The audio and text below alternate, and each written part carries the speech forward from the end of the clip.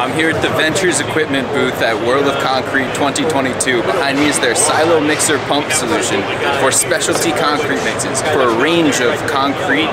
Because it has a lot of variables that you can adjust, it works well with self-leveling concrete or 3D printed concrete with aggregates up to 3/8 of an inch. Thank you and welcome to the World of Concrete 2022. My name is Antonio Johnson with Ventures Equipment.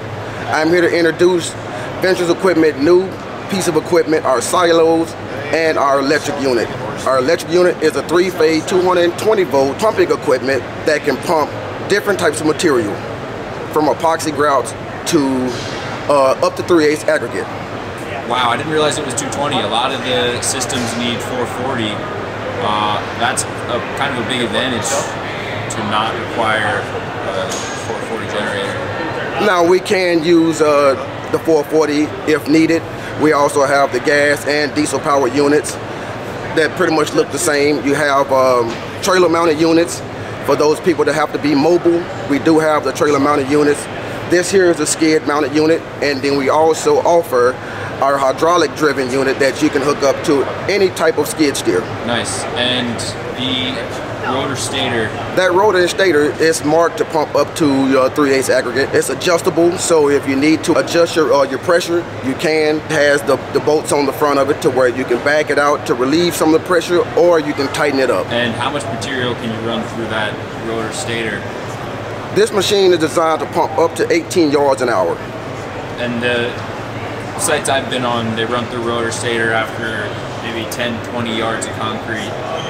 How many yards can you put through this one before it busts? That depends on the material.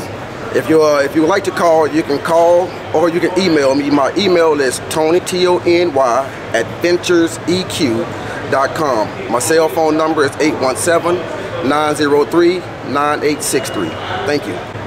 And if they give you a call, what do? They tell you about what they need, and you... If you call and you have issues with your equipment or different types of material, you call and we will assist you the best way we can, and we'll help you get the job done. Whenever I look at a 3D printed construction setup, I look at the rotor stator. That's this piece, and it wears down over time and needs to be replaced. This massive rotor stator is the biggest I've seen.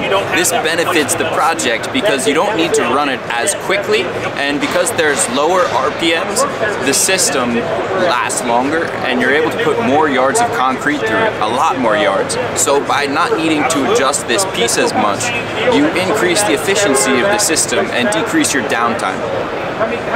This is an adjustable rotor stator, so you'll be able to fine-tune the pressure within the system. Tyler Olson with Ventures Equipment. I've been here for quite a while, know a lot of the equipment front and back. The system behind me is what we've tailored to 3D printing industry. Mixer and the pump here are connected in a manner that the pump has a level sensor on it, so the mixer knows when to turn on and off. That's the components here. And then we can also interface our pump with different printers in the industry, so that way it just keeps the print head itself full of material if you have your own hopper. That is a 20 horsepower variable speed electric motor, or 17 kW. It's a 220 volt 3-phase variable speed. Like I said, uses a variable frequency drive inside, so very clean power. You need a what we recommend for folks that are on site that don't have grid power, you can use a 25 kW or sometimes a little bit larger towable generator. The silo here has a 6,000 pound capacity. Again, you know, it is a continuous mixer, you know, so you only mix what you need. The silo itself is somewhat water resistant. We don't recommend leaving material in for extended periods of time, so like overnight. Ideally, you'd like to fill it up in the morning and as you need it, and then by the end of the shift, the silo is empty. It is adjustable height, so if you have uneven ground, you can tailor it to that, or if you have a little bit different equipment, we can adjust accordingly. So the material is loaded in the top of the silo via a forklift out of a super sack, 3,000 pound super sack or smaller, and then it goes through or into the silo. We do have a vibrator on the side to help convey the material. We also have an option for air fluffing system. Goes into the continuous mixer here.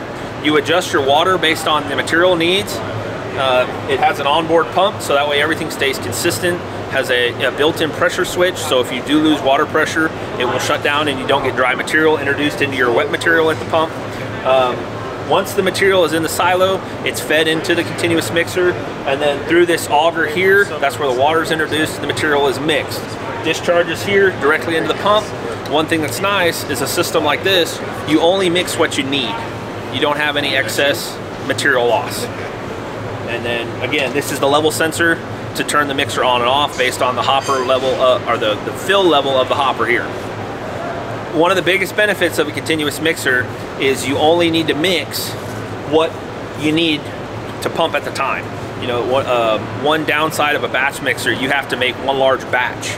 You're not able to mix only a little bit. Most batch mixers have a minimum and a maximum volume, and if you don't meet the minimum, you're not going to get a good mix. Where with something like this, you only mix up as much as you need because all your mixing action is done right here in the mix chamber. So you can tailor it to how much or how little material is needed at the time. So the mixer in and of itself is very simple, but we've incorporated a level sensor to the hopper, which is adjustable. You can raise or lower this sensor based on how much material you want in here at any time, which again helps with minimizing the waste. With the incorporation of our sensor system, you can still use it like a regular mixer and you don't need the sensors. It has a manual mode or it has an automatic mode. Cool, I understand much better now that you showed me that, lifting that thing up. Yep, yeah, so this is, you can adjust it if you want to keep that hopper full, put it all the way up the top. If you want to keep it so where you minimize waste, you know, because a lot of these materials we've learned are rapid setting, so you have little work time and you want to keep it as fluid as possible, keep it moving. Can we go into a little more detail on the rotor stator? I believe the stator is $900 and the rotor is an additional $900. This is our 2L8 rotor stator. It has an adjustable stator here. So as the stator rubber starts wearing out, you can retighten it and get your peak pumping pressures. With that being said, the rotor and the stator, you can get 2 stators per 1 rotor. The cost of this system right here is $900 per part. So your rotor is $900 and your stator is $900. So like I mentioned, as your stator wears out, you can replace that for every 1 rotor. And we would highly recommend for anybody using this system like this, you keep a spare set on the shelf. It's because this is going to be your main wear item and it's very costly to overnight. So if you just have it on standby, this can be swapped out in a matter of half an hour and you're back up in full pumping. Some of the other industries or applications that this system could be used for would be your self-leveling, high volume self-leveling, underlayments, overlayments, masonry grouts, mortars, repair mortars, patching. One of the benefits of a system like this, you're not at the dispense or at the disposal of a transit mixer. You know, you control how much and when you mix on site. You just have to have the material there. If you would like to call, you can call or you can email me. My email is Tony, T-O-N-Y, @ventureseq.com. My cell phone number is 817-903-9863. Thank you.